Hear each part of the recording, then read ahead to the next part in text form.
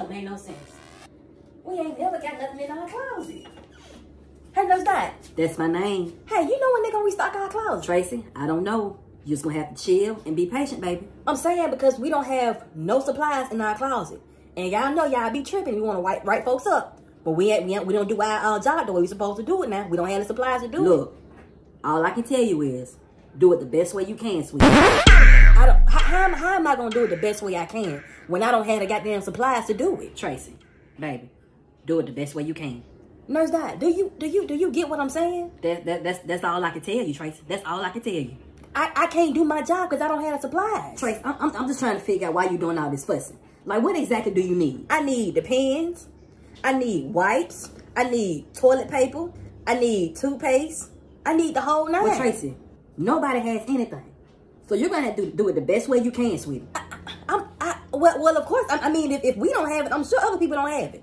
But that's what I'm saying. Is there any way we can try to get it, or do I need to call somebody? Can you call somebody to see if we can get some supplies from somewhere? As of right now, Tracy, you're just gonna have to be patient. Nurse Dot, I really don't understand. I don't understand you.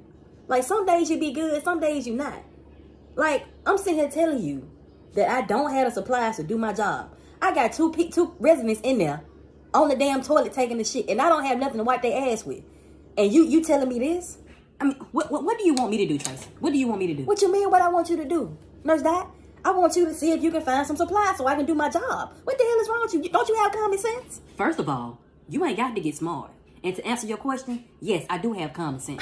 Well, at first I wasn't trying to get smart, but you keep on giving me these nonchalant ass answers like you don't know what's going on. You done been a CNA before. You know how it is when you don't have supplies. When you don't have supplies, like you goddamn lost your damn cell phone. Well, Tracy, if you need it that bad, go find it yourself, sweetie. Go find it yourself. Nurse Dot, listen, you about to get this clap because I'm so sick of you.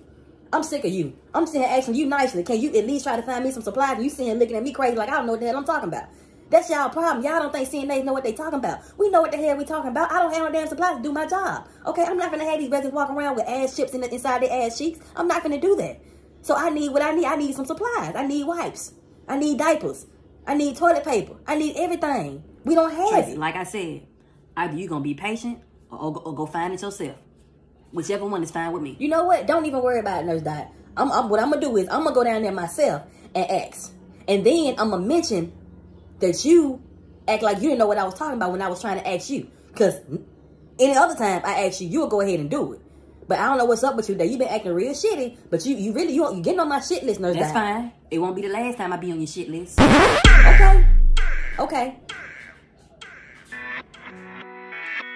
It's Mr. Clark from the Dirty South, and yes, I got a dirty mouth.